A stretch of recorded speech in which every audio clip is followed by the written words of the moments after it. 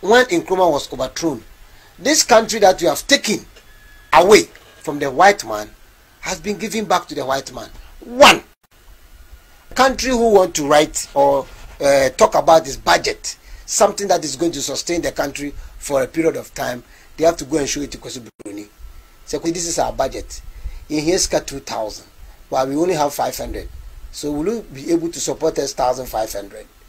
Gold now if you obuaseno. Gold no. Because we are lazy. Nkrumah started everything here. Because you two cocoa na. You one ko one, ko two. You process cocoa no. Ansana ko outside. And one ko one, one ko two. When they process the cocoa, we have PCC in Takra, the PCC in Tama.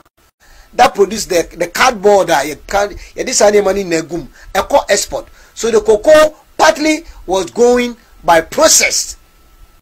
And the few processed ones, no, and I say cocoa do abroad. What do we see? Factories now processing and raw materials, no, has now been broken down. Some of them have been turned into checks. Okay? And then we are feeding the industries outside there. Now, Brunei iron industry, iron uncompany material. And then uncompany raw material. Even in this western region, we talk about the rubber industry. Why we have the Bonsa tie factory lying out there crying for people just to turn the rubber. We close down the factory and we sell our rubber to France. What type of colonization is this? We are being neo-colonized. We are now taking the thing to them. I didn't know. Yeah, say yeah, but boy, by no moment betono.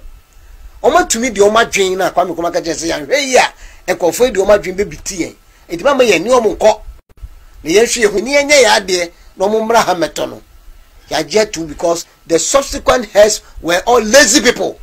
They had no vision. They had no business becoming heads of this country because they didn't dream of ruling anything. So when they go and they tell them go and do this, they go and do it. Hey, yenya palm scat, yenya wan. All the interventions from the Bretton Woods institution could not work for Ghana, and we have come back to square one. Where you square one, we know a negative one, because yes, I know you need industries before Nkrumah time, no. But where they industries, no. But we know near Yenton, yano, Yaman Kra and Nkrantie Afa. Okay, you are tuned for no reason. You see, the black man cannot manage his own affairs.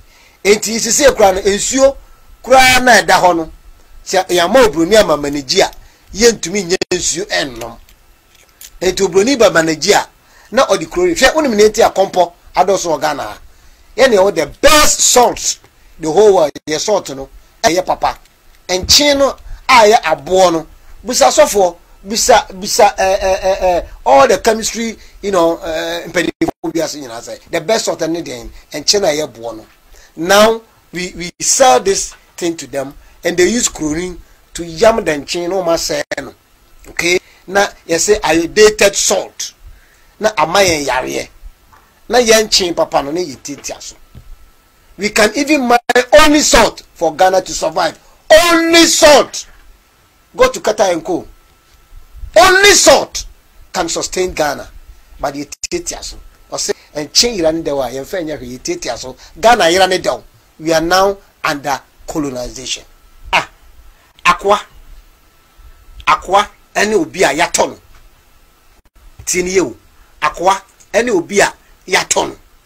And this is a war. Now up to papa fee. Now a bush a penny beefy because you say fear now Timu or papa or the Meka in Fioha. A two Timukwa.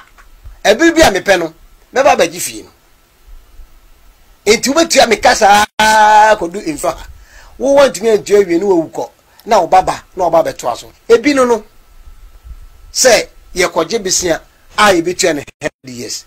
Moon pes me person bisa say, Bisia na yaji dadano, Omonya unkunta, ye jebi, and I say ye jebi, and I say no a quack or because nipa the car, unsipo. What the pa, nipa hununu, or the canunu pada your marshal. And Jebi Amquani is Zambia.